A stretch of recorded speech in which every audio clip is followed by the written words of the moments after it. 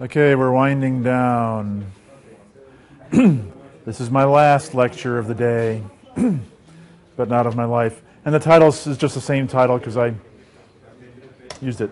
We only have a few topics, and I want to get down at the very end is where we get to the religious part of the presentation. So this is the advanced stuff. Probably don't need to pay a whole lot of attention to all this. Some of this will be interesting to some of you and not to others, and that's fine.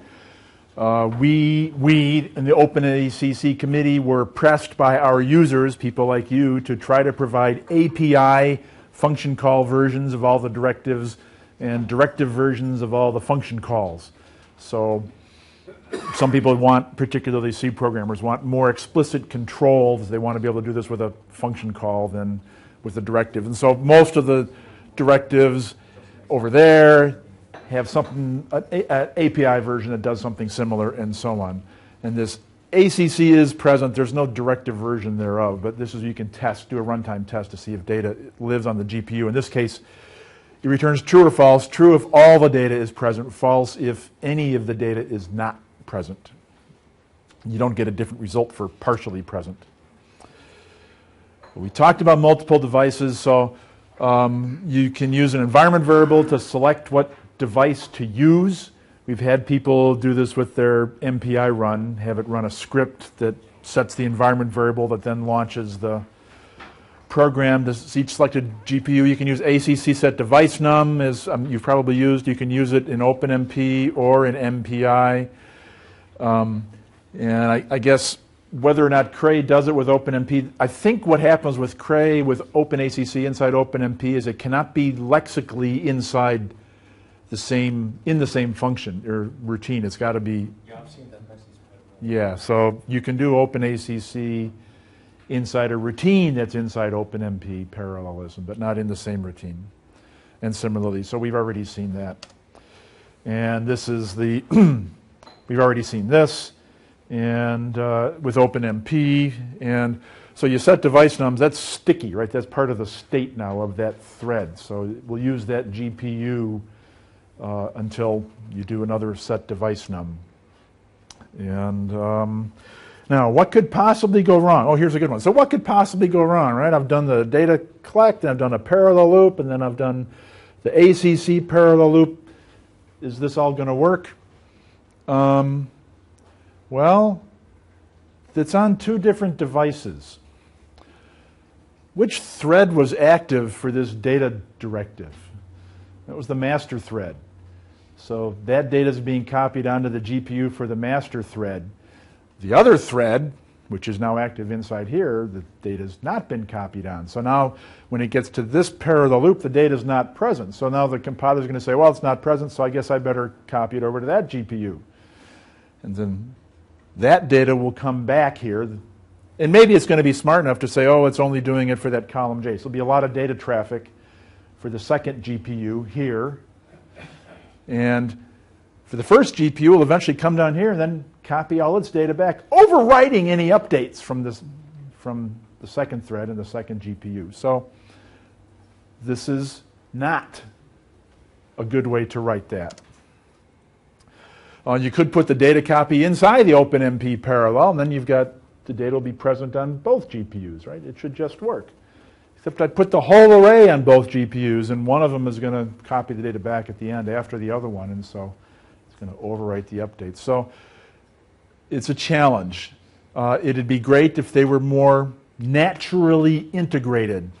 And oh my God, I want to put OMP do ACC parallel loop on the same do loop because I want to spread it. Yeah, great. That's not going to work. It'd be great if they were more naturally and fully integrated. That's really hard, and it's not going to happen anytime soon. And what if you just have one thread and you want to use multiple devices from one thread? Okay, what if you have a nail and you want to pound it through your fist? I mean, it's a real challenge. We have done this, and you end up doing things like set your device number and compute your bounds and do all your stuff asynchronously because you want to go back around to set the device number and move the data and launch some kernels on the second device and go back around and whatever. So yes, you can do that, but it's really ugly. It's not designed for we have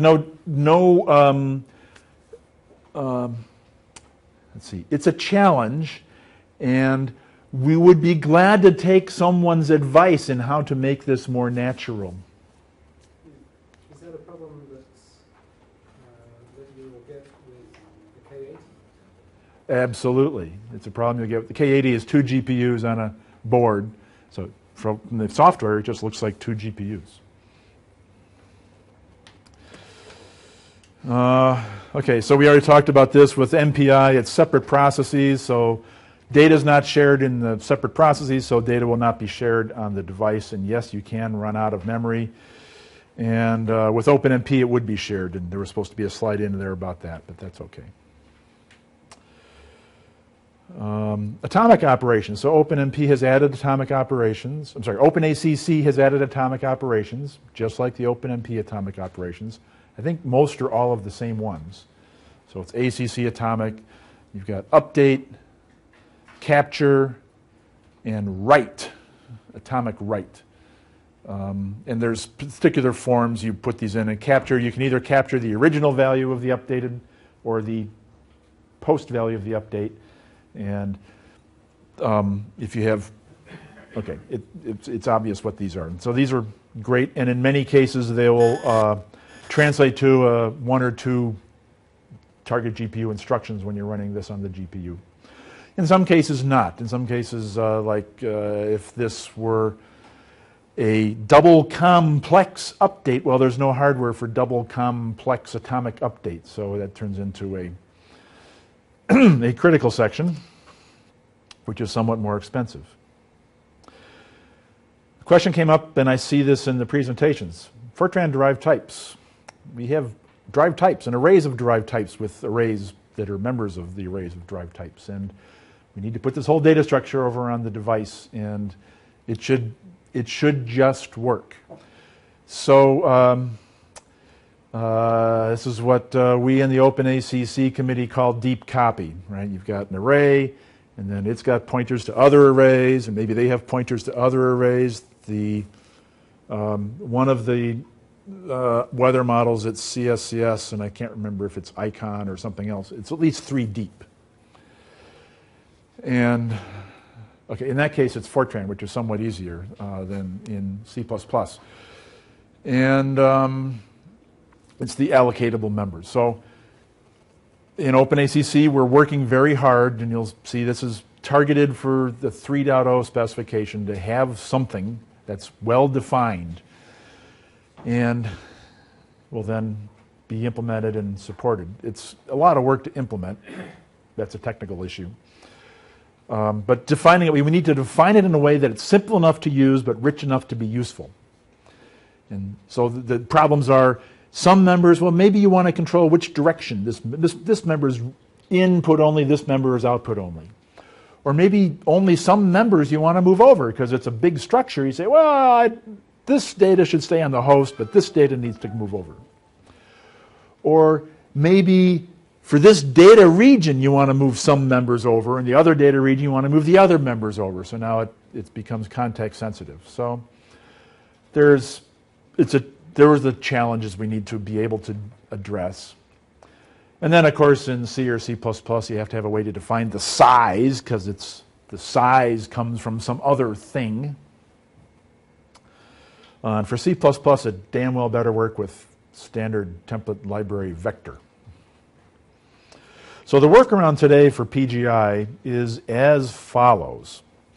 And there's the good part and the bad part. Okay, this is PGI only. It's not in the standard, and Cray does not implement this, and I don't think anyone else does yet either. So you can do this with a data directive as well, but I'll use enter and exit data because it's easier to show. You copy in the base derived type, and that could be a whole array. But you copy in the base derived type, and then for each member, copy in the member. Now, if it was an array of derived type, this would be, X would be an array, and you'd have to copy in X sub I %XM for each value of I. And when you copy in a derived type member, like an allocatable member, what it will do is it'll copy in that data, that allocatable data, and then update the pointer on the device with the device address. So it does the right thing. And then when you come out, you want to copy them out or delete them in reverse order. But what it does not do yet today is fix that pointer on the device to point back to the host data so that when I copy back the base derived type, I still have host addresses in there. So today you can't copy back the base derived type because it'll have the wrong addresses. We know how to fix that, and we'll get that fixed. And but that's essentially, this is what the deep copy would do, more or less automatically. But okay, that's today's workaround, and that works in Fortran and in C++. Okay, there it is with X being an array, and it's not pretty, but it's a starting point today. There it is. And then the other way to try to do this is with managed memory. And I think I mentioned this once or twice yesterday or today. So we have this, this is another PGI feature, T equals Tesla : managed. And I'll have to admit, a year ago, I was a managed memory skeptic. I mean, when we get to Pascal and Volta timeframe with NVLink and high-speed interfaces and hardware support on the device to take a page fault, all right, then managed memory has a hope of working. But how possibly can managed memory work on a Kepler where every time I launch a kernel, any managed memory that's on the host has to be migrated over to the device, because there's no way for the device to take a fault and say it's not there yet. So it all has to be there. How can that possibly work? So we did an experiment where we hacked together this T equals Tesla : managed. So what works, and we put all the dynamically allocated data in managed memory, and then we ran it. And we ran it over the spec Excel OpenACC benchmarks. We found was some of them you couldn't tell the difference. Some of them you really couldn't tell the difference because they had no dynamic data. But and that's good. Some of them did have dynamic data, but it was a wash. Some of them were a little bit slower, but no slowdowns. The worst slowdown was just over 10%. One of them sped up. Yes, I've forgotten which one it was now. SWIM or SP sped up. And the reason it speeds up is when you do a dynamic allocation in CUDA managed memory, it's an expensive allocate because it allocates device memory and it allocates host pinned memory. And allocating host pinned memory is expensive. Host pinned memory is not just pinned in the memory, it's pinned in contiguous memory on the host. So it's got to have a physical address that's contiguous. But because it's pinned, the data transfers are really fast. So the data transfers are done by the CUDA driver, not by your software, not by the application, and not by OpenACC runtime. But the transfers go really quickly because it's pinned memory. So in that case, there was a lot of data transfer and it ran faster. Okay, so the advantages of using T equals Tesla : managed, and again, it only works for dynamically allocated memory. There's no hope that it's on Kepler that it'll ever have anything to do with stack or local or global memory, static memory. So when it runs, when the files you compile with that flag, allocate and deallocate will be done with CUDA managed memory, and if you're in C++, new and delete, and if you're in C, malloc and free, we're all done from managed memory. And so most of the data clauses will just more or less get ignored. And in fact, the compiler does exactly what it would normally do and figure out what data is being used, and if the data clauses aren't there, it'll imply something, and then it'll see whether the data is present on the device, and because it's managed, it's managed memory is by definition all present. And if locality works, it's great. It's really good when you're experimenting and doing initial porting, because then you can focus on the fun part, which is moving your kernels over, and then later on optimize your data transfers. And obviously, drive type pointers just work. But there are disadvantages, and I'm going to be a little more explicit about this than we were earlier. We already mentioned this. There's no prefetch, so you don't get to control when the data movement happens. I've already mentioned that. It's limited to the size of the GPU. So you've got 12 gigabytes of GPU memory. You've got 12 gigabytes of dynamic allocation. That's the size of your working set. The allocate and deallocate are pretty expensive. The deallocate is even more expensive. And you're saying, how can the deallocate be more expensive? Well, because when it's deallocating device memory, it needs to make sure that there's no kernels executing that might still want that device memory. So it basically has to synchronize with the device. So any asynchronicity going on, that's it. It stops everything and then deallocates the memory. Only works on one device. So you've got two devices on your node. Well, no, now you only have one. And Jeremy mentioned this yesterday. If you have simultaneous host and device access while the kernel is running on the device and you access the data from on the host, your program will segfault. They put that in on purpose because they can't make it data coherent.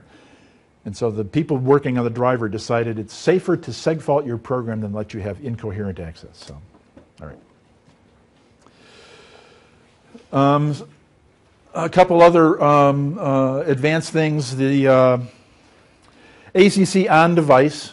This is a call that could go inside your kernel to say, if I'm executing, and the argument has to be one of these constant device types. If I'm executing on the NVIDIA device, then do this. And if I'm executing on the host device, then do that. Actually, these seem like they're backwards, right? It should be dev foo in the then part and host foo in the else part. But nevertheless. And what actually happens, the compiler will, when it reaches this and is compiling code for the device, it turns this into a .true, and that code gets that would get dead code eliminated. And when it's compiling for the host, this turns into a .false, and that code gets dead code eliminated. So it's not the same as a pound if def, but you get much of the same behavior. And so in this case, for instance, we've seen examples where people do this. They have an if clause on their compute construct where they're deciding dynamically should this go on the GPU or not, based on maybe the size of the loop or whether the data is present or what have you. And then, but you can have it do different algorithms based on whether it's compiled for the host or the device. And the way you compile it for host and device, well, if there's an if clause, it'll always generate two versions. And I mentioned this yesterday. You can say Tesla, host, and for every compute region will generate a GPU version and a host version. And then when the program starts up, if there's a GPU, it'll use it. And if not, it'll run on the host. And we've had people use this when they have a cluster and some nodes have devices and some nodes don't. The issue being, of course, this is sequential code on the host, not parallel code on the host. In that case, can the host still be OpenMP? Oh, certainly.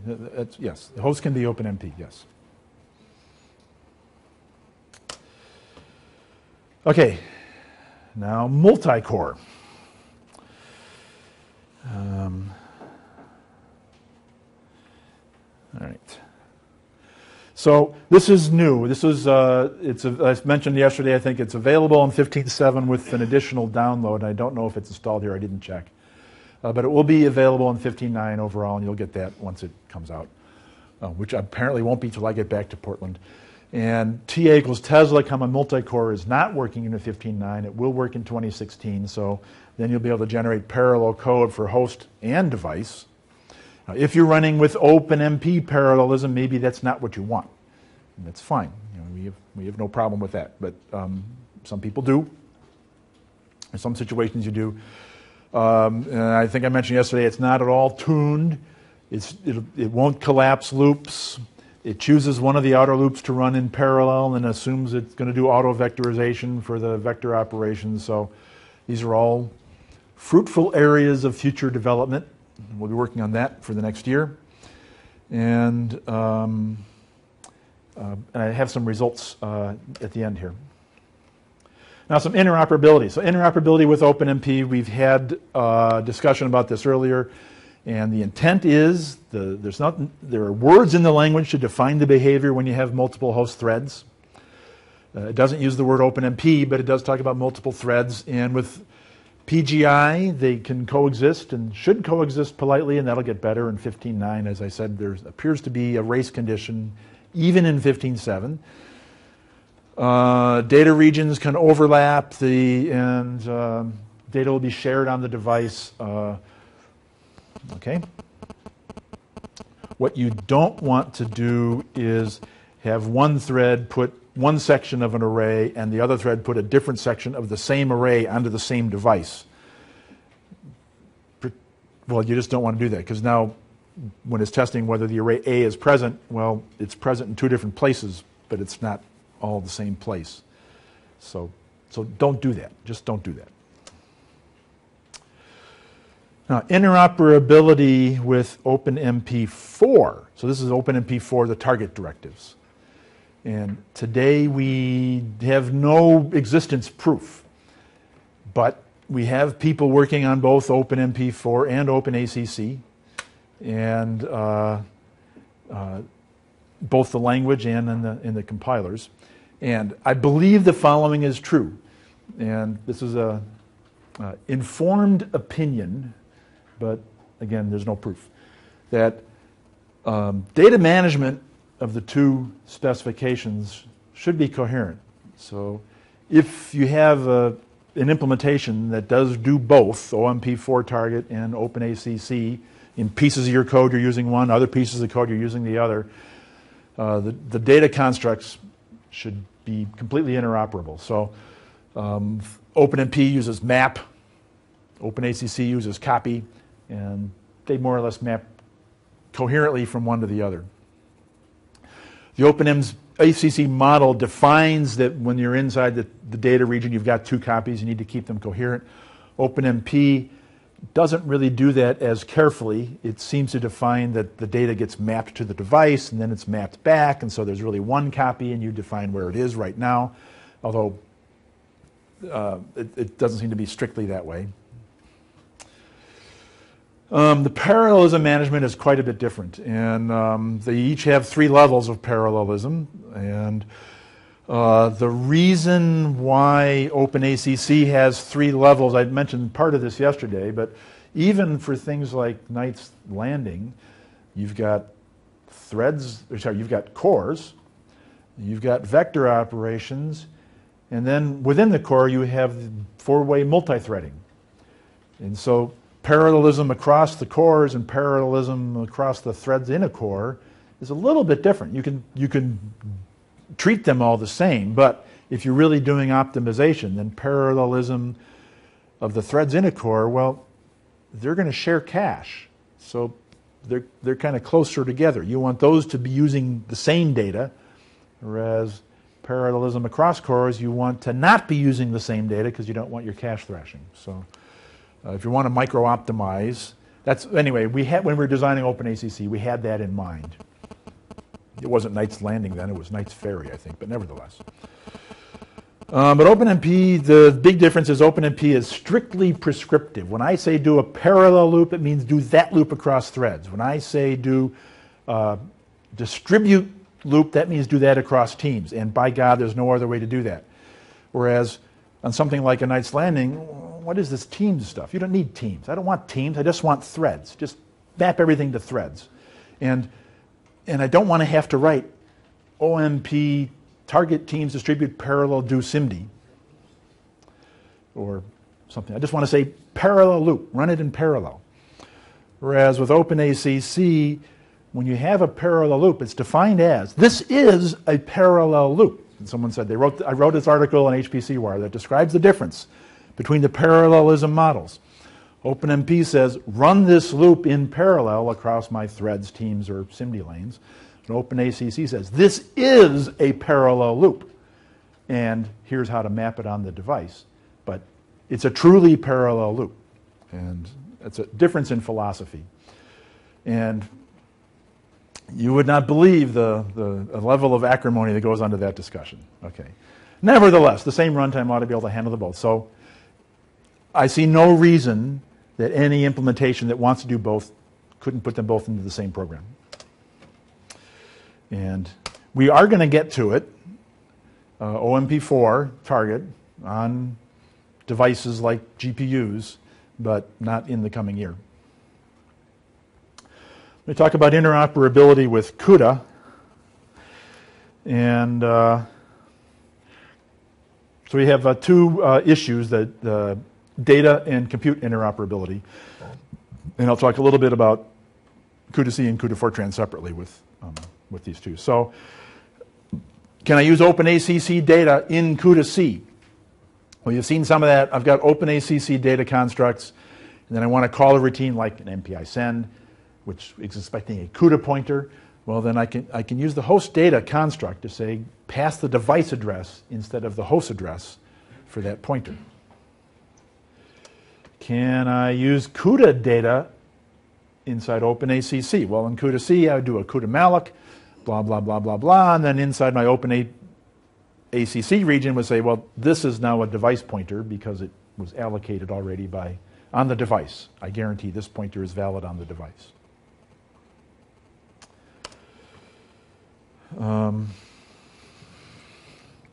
What's the difference between these two? Oh, Fortran. C calling Fortran. And the difference between C calling Fortran is I need to decorate the routine name or have a bind C on my Fortran routine to give it a C name binding. What about CUDA Fortran data in OpenACC? Well, so far there's only one CUDA Fortran compiler, so this one I'm pretty sure we can make work. So if you have CUDA Fortran data, then what you do that is give it the device attribute. And I pass it in with the device attribute, and the compiler knows that, oh, it's on the device. It's got the device attribute. I'm compiling this with the mCUDA flag, so there it is.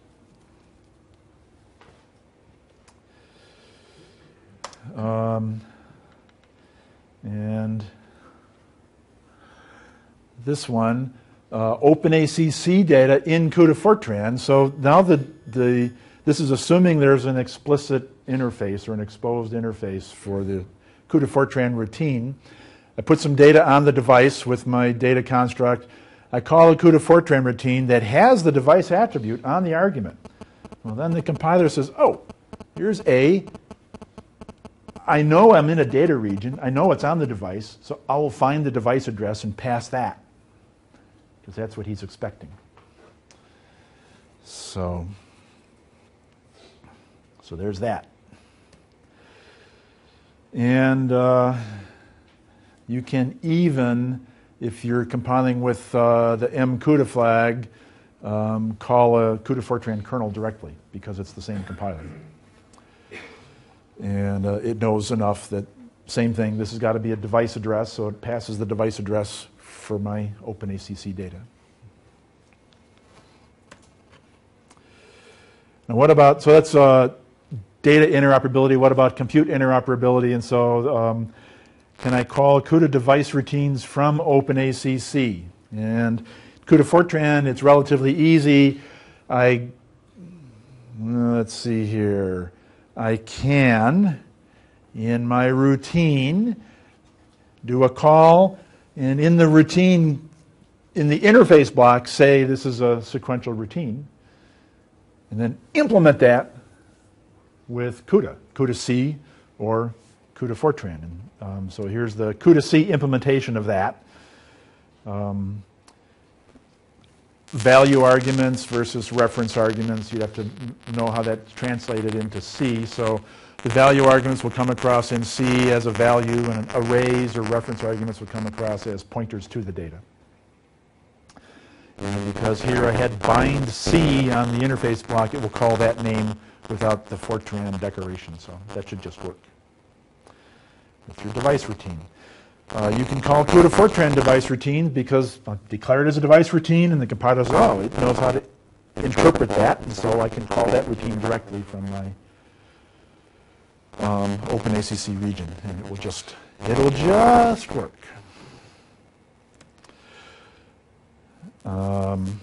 This is a summary of what I just said, and so one difference between NVICC and PGI compilers. If you've ever compiled with CUDA, you're building it with NVICC, and they have this flag called RDCs, relocatable device code. The default with NVICC is you're not going to use a linker, so all your CUDA binaries are self-contained inside this one file. So you can't have any cross-file, no external references across files. The default with PGI is you're writing a program, not a file, and you need to link, and so we're going to generate relocatable device code, and so that's turned on. So in this particular example I had up here with the CUDA-C code, you would need to compile this and turn relocatable device code to on, so this becomes an external reference that could be satisfied when linked with the code that calls it. All right. CUDA libraries.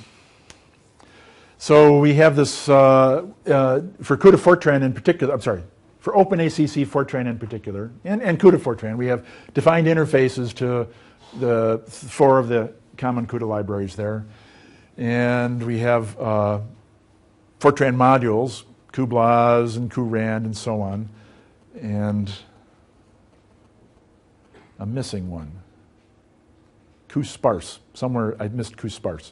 We have modules that give the interfaces, and so you use the module and then make the calls directly, and the module will do appropriate matching for the type and whether you're using device data or host data.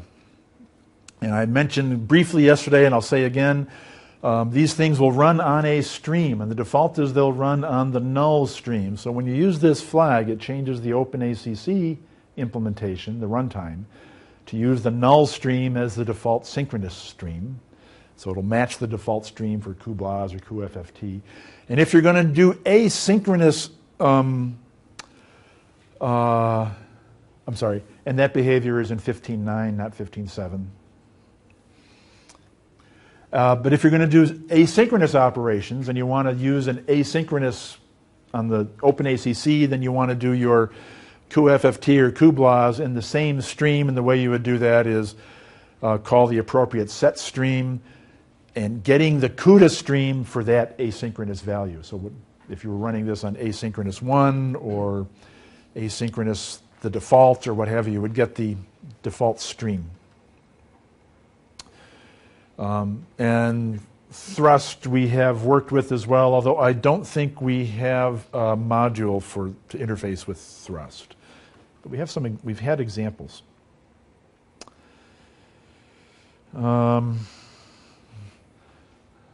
This is, here I'm whining.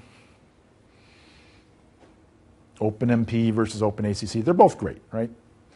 And we hope they will, at some point, come together. But here's the religious part of the discussion. So here are the nodes you're working on usually today. You've got 1 or 2 high-performance multi-core processors, each with a large high-capacity memory and a high-bandwidth interconnect between them, either quick path if it's Intel or hypertransport if it's AMD. All right. And this is the accelerated node of today. You've got 1 high-performance multi-core processor, probably, maybe 2, but often just 1, with a high-capacity memory, and then a mediocre PCI Express bus connection to a very highly parallel accelerator, in this case a GPU, with a very, very high bandwidth connection to a relatively small high bandwidth memory. Let me digress for a minute. So this is the latency optimized cores versus throughput optimized cores. Now, in order to make a processor run faster, you're taking all the resources on the chip. You want to make it run as fast as possible. There's only 3 things you can do. This is the computer architect in me trying to come out. One of them is make a faster clock. And we're pretty much done there. The fastest clock I've seen in a commercial microprocessor was a 5 gigahertz power. IBM had a 5 gigahertz power chip at one point. The fastest x86 I've seen, Intel had at one point a 4 gigahertz processor. And we're not talking about overclocking. We're talking about the rated speed. They're getting slower. I think the fastest today from Intel is a 3.2 gigahertz. AMD is somewhat slower. So the clocks are in the 3 gigahertz range, but not going much over that, and they're not going to get any faster. Right?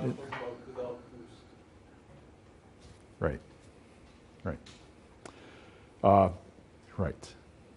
Intel tried in the early 2000s their progression. They were hitting 3 gigahertz, and they were going to go up as fast as they could, and It was not working. Whereas GPUs have a relatively slow clock. It's more or less about 1 gigahertz, sometimes measurably less, sometimes a little bit more, but about 1 gigahertz. So they get their performance. And remember, we're talking about performance, not clock speed. They get their performance not from the clock. Okay, so that's either you get a faster clock or you do more work per clock. And there's many ways to do more work per clock. For instance, pipelining, right? This is where Intel really went whole hog. And it's 19, 25 stages of pipeline to make the stages really small so they can say we've got a faster clock than AMD, so our processor is faster. Well, it may not be getting as much work done per clock, but by God, their clock speed is fast, and that's what people compare. I want the 3 gigahertz, not the 2 gigahertz. You know, run your program. Does it run faster? Doesn't matter. It's a faster clock. That's what I want. So more work per clock. Pipelining will let you get more instructions in flight, or multi-scalar instruction issues. So I can do 2 or 3 or 4 or 5 or more instructions issued per cycle. And all of these take a hell of a lot of transistor real estate in your control unit and in your processing unit for all the pipeline stage hardware, for the instruction dispatch unit. There's a lot of real estate. You think of the transistor real estate as, this is a town, and how many of the blocks are going to be corresponding to making sure that you can issue multiple instructions at a time. And they do this because they want each thread to run as fast as possible, because that's what they're doing. Or more work per clock, SIMD instructions. And that's pretty much a no-brainer if you've got the real estate to afford that, because now you've got one instruction does 4 times as much work. That's great. If you can use those SIMD instructions, it's great. One wonders how many Intel processors have never used a SIMD instruction because they're only running PowerPoint. Or you put more cores, and that's, okay, parallelism, that's easy to manage conceptually. It's a little bit harder to implement, but nevertheless, it's relatively straightforward. Whereas a GPU basically has a pretty shallow pipeline, not much multi-level, multi-scalar instructions, much wider SIMD code, and many more cores. And when I say core, I don't mean CUDA core. CUDA core is an SSE lane, basically. I mean the number of and I don't mean SM units either, because each SM unit is more or less 12 cores. But there are a lot of equivalents to a CPU core on a GPU chip. And then fewer stalls. So a stall happens typically when you're running along and you got to take a branch and you don't know which way you're going to branch. So what are you going to do? Well, either you wait to decide which way direction you're going to go, or you decide want to start going that direction, and that's the branch prediction. And if you went the wrong direction, you squash those instructions and go the right way. Or you're running along and bam, you're waiting on memory. It missed in the cache. Now what do? I have to wait for memory. And you just stall and wait for memory, or you do something else. So the Intel approach and the AMD approach, the CPU approach is larger caches, so you get fewer of these stalls. Out of order execution, so that one instruction stalls or something else can be executing. Or multi-threading. So in a CPU, the multi-threading depth is 2 to 4. And the idea with multi-threading is you're running along and this thread stalls. All right, I'll start another thread. I've got the state ready in another register file. I can be executing it right away. Is that hyper-threading? Intel calls that hyper-threading, yes. This is the more general term. And simultaneous multi-threading. And there's a slight difference. So, and I don't know how much detail you want to get into. So the 2 ways to implement multi-threading is one thread executes till the stalls and you start another thread. Or if you're really clever, you can start fetching instructions from 2 different threads, because you've got a lot of functional units, and this one's doing integer and this one's doing float, so you can get them all going. That's the real simultaneous multi-threading, and I don't know if IBM, which one IBM does. Whereas on a GPU, the caches are minuscule. There's basically no branch prediction, usually in-order execution, but a hell of a lot of multi-threading. Now, over here I've highlighted in green where you're getting more work or more performance from the CPU. And here I've highlighted in green where the GPU is getting more performance. You notice on the GPU accelerator side, all those green numbers are parallelism numbers. It's getting all its performance from parallelism. So to get performance, you need to provide a lot more parallelism on a GPU or on an accelerator, because it's not going to run fast if it's not highly parallel. Okay, so we saw the previous accelerated node. This would be the corresponding, this is yesterday's Xeon Phi, right? No one's going to be using these in the very near future. But this is AMD APU today, and you can get these, and when their software works, this should be pretty good. So they put the GPU on the chip with the CPU. They share cache. Now, this is great because the data movement problem should basically go away. The coherence problem should basically go away. But they don't have a high bandwidth memory, so that's an issue. They're depending on the cache for the memory bandwidth. But it's an interesting design decision and worth exploring. This is tomorrow's Xeon Phi with Knight's Landing. So now, just like a GPU, I have a high capacity memory and I've got a smaller, much smaller high bandwidth memory. Much smaller because it's more expensive. I can't afford a big one. If I could afford a big one, you just can't have it. But highly parallel, longer vectors, more multi-threading, not much more, but more multi-threading. So some of the same design decisions that are put on a GPU are in this Knight's Landing. Smaller cache. Okay, Knight's Landing, the cache is double the size of the Knight's Corner, even though it's only got 10% or 20% more cores. I've seen pictures like this. I'm not making any announcements. These are just informed opinions of AMD saying they will have an APU with a high bandwidth memory attached and a high capacity memory. So now this is addressing the missing point for the APU. That'll be a really exciting development. To some extent, what Intel have done with their Knight's Corner, right? Knight's Landing. Knight's Landing. Yeah. They actually have two types of memory on there. Sure, yeah. And they've got some high-speed cores on here, which the Knight's Landing does not have. So this will be a very interesting device once it's available. And Jeremy showed you we'll be having a power CPU with NVLink. So it's the same picture before, but now this bandwidth is really high. It's almost the same as memory bandwidth. It's within a small factor of memory bandwidth. So now maybe data movement is not such a big deal. In fact, maybe if the data is on the wrong side, you just leave it there and pay the latency overhead, pay the bandwidth difference, because it's not worth moving if it's not being referenced very often. It's only when the data gets referenced very often. And we'll have hardware here that can take page faults. So now the whole business of the managed memory, well, basically all the memory should be managed at some point. It needs some fixes in the operating system, probably, but if all the data can be moved over dynamically by the OS or driver, then data management, if locality works, then the data management problem goes away. It just moves when you need it. It comes off when it gets evicted or is needed on the other side. This is a real possibility here because... yes, the cache has to be coherent. You're right. And yes, they would have to be coherent. I don't know what that means. That's a very good point. I don't know what the answer is. Not that I'm not saying. I just don't know. And we're going to be seeing these with ARM. These are available today if you want to spend the money. ARM CPUs are within not a tiny fraction, but a small fraction of performance of a good Xeon. The high-performance ARM CPUs are pretty good. They don't have... you can get Cs with four high-performance cores now, and maybe more than 4, or a boatload of low-performance cores. You can make it look like this or make it look like a Xeon, and that's not bad. And maybe put one big one and many little ones that looks like an APU.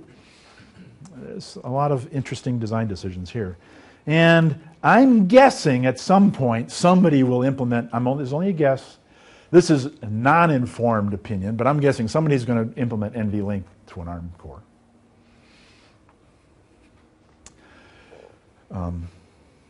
I'm guessing nobody's going to implement NVLink to an x86 core. But that's just a guess. Okay, point being, there's a wide variety of what we can guess will be available over the next few years, just from what we see today. 10 years ago, as I said yesterday, 10 years ago, I challenge anybody to tell me they predicted that GPUs would be standard operating procedure in the top 500. I don't believe anybody could have said that. And now we accept it. 10 years from now, what are we going to be programming? We basically don't know. If Intel has their way, and they could, we'll be programming with multicore Xeons. They'll call it Xeon Phi, but it'll just be Xeons.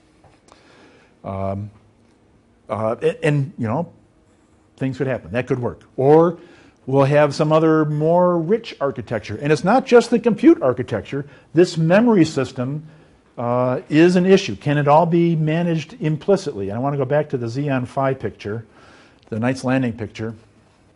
So this one, you've got two memories. They've got basically three modes of operation. Well, it's really two modes and a mixed mode. And the first mode is what they call flat, which means if you want data in here, you allocate it in here. And then you copy it from the one side to the other side. So it's application controlled. Okay, well, that looks like OpenACC data constructs to me, and then the OpenACC runtime could manage this memory for you. The other mode is essentially cache mode, where the slide I saw that had Intel's name on it said the hardware will manage data movement from the high capacity to the high bandwidth rate. Yeah, no. It's going to be the operating system. It'll be a page fault. This is an informed opinion here, but it'll take a page fault, and it'll move the page in and fix the page table so that other future references come out of here. And it probably won't be the first time a page fault happens. It'll probably be, if you refer to the same page enough times, then it'll move the page over to this side and refer to it from there. And maybe it's only data pages, probably not instruction pages, so only for data fetches, not instruction fetches. But no, the only hardware that's going to be used to move data from here to there will be these cores running the operating system. But it's a reasonably exposed memory hierarchy, and now there's something we need to start thinking about. It's the same memory hierarchy we're seeing here, and we're seeing here, and we're seeing right in a lot of these pictures. So that's another level of complexity. Complexity is a challenge and an opportunity. And why do we need the complexity? Because we can't afford the system we want. What we really want is 64 high-performance cores and one huge high-bandwidth, low-latency memory. Can't afford that. All right. Okay, and I'm going to finish up here with performance portability. So we being PGI now, have been saying that this directive-based programming model targeting highly parallel systems can provide performance portability across a wide variety of systems. We've been saying that, and we believed it, but we could not demonstrate it. We eventually implemented this on NVIDIA. We also implemented it on AMD GPUs, and we showed some performance results earlier that had the benchmarks running on the AMD and benchmarks running on NVIDIA, and sometimes one was faster, sometimes the other was faster. And the reason seemed to be that one had more single precision and memory bandwidth, the other had more double precision bandwidth, but you know, it was a wash. But they're still both GPUs. And at some level of abstraction, the two GPUs look very similar to each other. What about something like the CPU and the GPU? How much performance portability can we provide across the two? And so I'm defining performance portability across multiple targets as specified, and I'm stating that we now have evidence that if you're using OpenACC, this is not inside OpenMP, but if you're using OpenACC, that we have evidence that it can provide performance portability across GPU and CPU. So I took 6, and I did not cherry pick these, I just took 6 that I ran. These are spec Excel benchmarks, not running in the harness, so strictly speaking, these are spec estimates. And I ran them sequentially on the host. On one of these, I had to run the smaller data set because the larger data set running sequentially took like a day, and so I couldn't run that one. And this was running on a 32-core dual processor Haswell, so it's two 16-core Haswells. And the GPU was a K80, using one of the GPUs of a K80, so it's a K40 basically, on that same system. So it's head-to-head comparison using the PGI 15.9 prototype. It's not been released yet. And so these are the times and seconds and the speed up over sequential on one core and multi-core speed up over sequential on one core. And you can see sometimes the GPU is faster. In this case, it's a lot faster. Sometimes the CPU is faster. And sometimes they're pretty close. So two things to point out here. The MD number and the O stencil numbers, where the GPU looks really good and the CPU looks not so good. In both cases, the sequential time is really bad. And the MD time is just a really parallel code. And so it's running really well on 32 cores.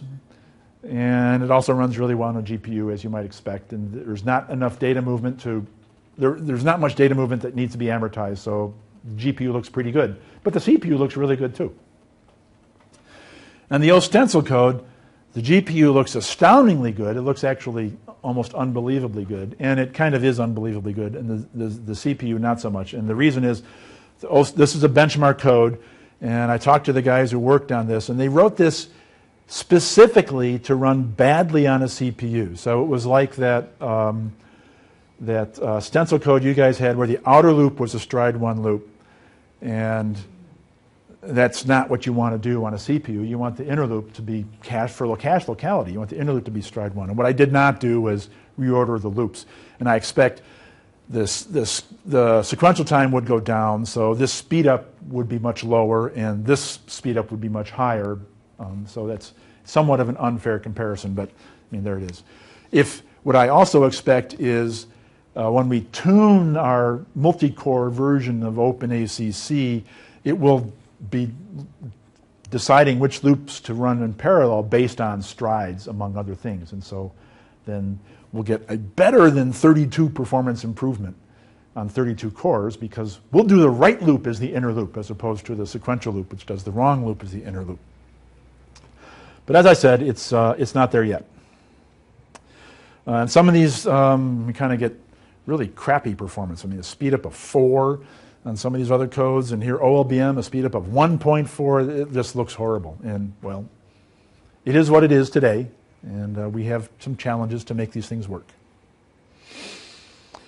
But if you come to our booth, for those of you that come to supercomputing, come to our booth, we will be have more evidence of performance portability there, and a description of our path to multi-core and eventually Knight's Landing implementation of this. And for Knight's Landing, it's much more important to get the vector instructions generated properly as well. And a little bit of marketing. So there is an online course starting October 1. It's free. It's 8 weeks. It's an hour a week. And the odd number weeks, 1, 3, 5, and 7, will be lectures, and they'll give assignments. And the even numbered weeks, 2, 4, 6, 8, will be QA with the lecturers. If you don't have access to a GPU, they will give you access to a GPU, and you can register. You've got copies of the slides. You can get it from there. This is NVIDIA is running this. They've been running a similar course for deep learning. It's been very successful, so we're trying to reproduce that with OpenACC. This is more marketing, challenges and opportunities, blah, blah, blah, blah, blah, blah, and some more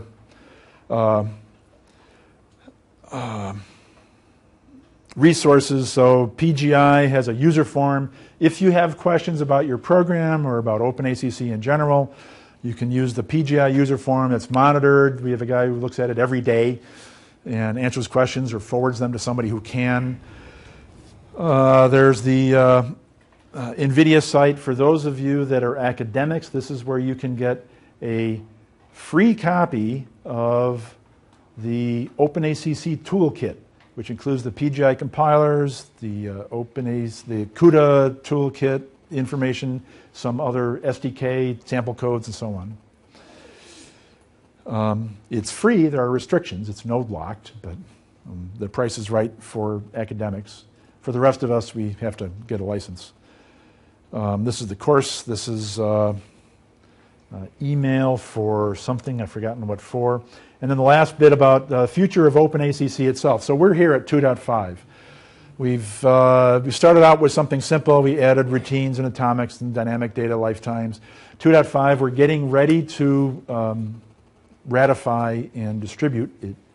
It doggone well better be done by November, because we need to be handing those out at supercomputing. Adds a few things. It adds default present. It adds this profiler interface, which doesn't affect most of you, but it will in the sense that tools like Vampire and so on are going to interface to profile OpenACC codes and be able to tie the data movement and the kernel execution to the original source code through this profiler interface. And so that's pretty slick. And once we ratify that, we'll go back to working on 3.0, and we have 2 or 3 really important things we need to worry about. One of them is this whole deep copy issue. How are we going to manage deep copy? Another one is this whole deep memory hierarchy, the exposed memory hierarchy. So even if the address space is shared, but I get to move the data, and I get to choose where to move the data, how am I going to manage that and expose that to the programmer? That's going to be good.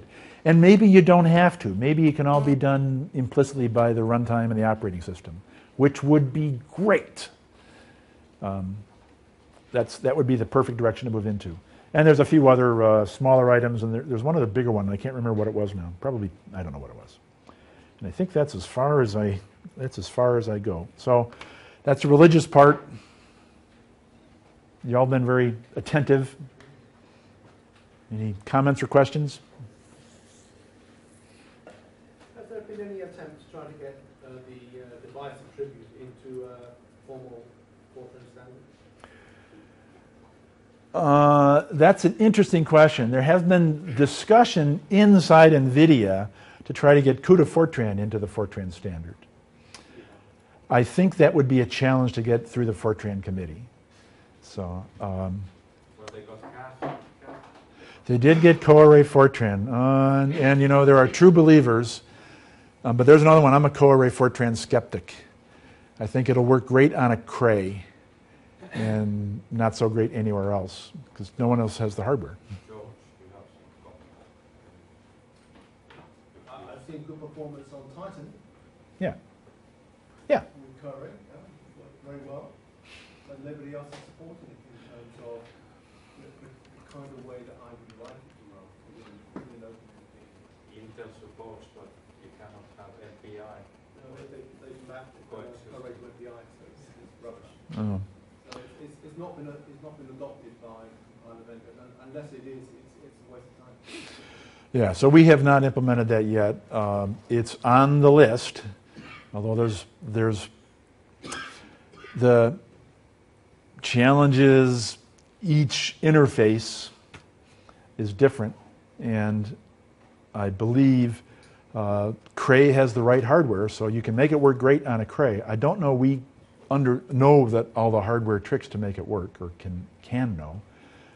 But getting it to work anywhere else, I think is going to be a real challenge, and I just have no clues how to do that. But challenges are made for compiler guys. I didn't really understand your last comment with respect to how the operating system can sort of take over some of the memory management features. Yeah, sure. So let's go back to this picture. So inside here, there's operating system manages a page table, right, that tells for the virtual page where it lives in memory, and it can tell whether it lives here or here based on the physical address, right, or whether it's off in disk somewhere or just not been paged in or not even been accessed, in which case it doesn't have an address. And one could imagine, this is the informed opinion part, one could imagine the operating system, in the page table, you have a thing called the translation look-aside buffer, the TLB, which is basically a page table cache in the core. And it's a very small cache, but it's very fast. It has to be fast because every memory access goes through this TLB. And one could imagine in the TLB to say, if there are, on the 20th access to this page, take a page fault. And so pages would all start in my high capacity memory, and then I'll start executing. And then the 20th access to some page will say, I'm accessing this page a hell of a lot. You'll take a page fault and say, I'm going to move that over here. And, okay, then it keeps on going, and some other pages get moved in. Eventually, all the stuff you're working on is inside here. And then you go to the next phase of your algorithm, and you're accessing different data. Oh, some other pages come over here. Oh, it's full. I'll migrate something out. And so it's just like paging from a disk, except you're paging from memory to some other memory. And you wouldn't necessarily take a page fault on the first access, right, the first miss from the high bandwidth memory, because if you're only going to access one word, or you got a big table, you're accessing random locations, you don't want to move it on the first access, but 10th or 20th or some number. I don't know what the number is, but that would be, I would expect that to be the way this would work. That just seems like CPU matched cache, which is the efficient way of managing cache. Why don't we just treat that high bandwidth memory like cache? So it's completely invisible. Because if you treat it like a hardware cache, then you need I need a hardware cache tag table for every page in here. This is a 16 gigabyte memory, 4K caches. I need I think it's 4 million entries in my cache tag table. I need to look up, let's see, how does this work? I need to, okay. And then when I have a miss, I have to move 4K bytes into this area and maybe swap 4K bytes out. It's not just 16 bytes. It's a long latency operation. And I just don't see that happening in hardware. You don't have enough real estate to implement that. And I've got 72 cores all doing this at the same time. I'm not buying that. But that page cache attributes are only a few bits. No, because it has to tell you, you have to have your lookup, what's the virtual address, and where it lives inside. But you view the cache line as being the page. I hear you. 4K page, right?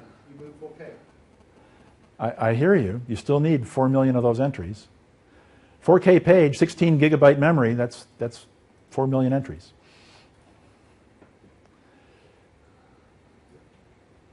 Right? 20 megabyte cache with a 16 byte cache line, okay, that's 1 million entries. But there, right, it's a two-way set associative. The address, it only needs to be, the address will tell you which set to look at, and then you're only looking at 2 different entries here. Now, you could probably do the same thing there, but you're going to have more cache thrashing, and these are big pages to be thrashing. You don't want to be thrashing at the page level. But Intel will have a mode which is caching enabled, so there's some hardware switch that you say this should be caching, this should be mixed, or this should be... Okay, it's a hardware mode when you boot. Yes. And B, I'm telling you, it's not going to be hardware doing caching, it's the operating system doing caching. That's my informed opinion. And you can do this in the OS, and you won't need any extra hardware. Well, not much extra hardware. You just need very little extra hardware in your cache page fault mechanism, but no. I'll believe that when I see it, and it would be a bad use of hardware. But okay, prove me wrong. This is the architect in me getting all excited. Okay, anything else about anything? Anything else about anything? Donald Trump. I'm imagining Donald Trump. I'm really rich.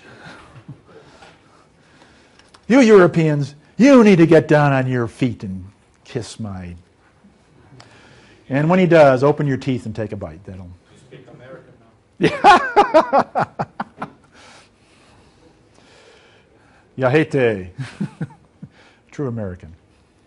Thank you very much, Mark. Thanks. All right. Thanks for your attention all week. And it was disappointing you guys didn't get any real speed ups on your mini application, so we have to work on that.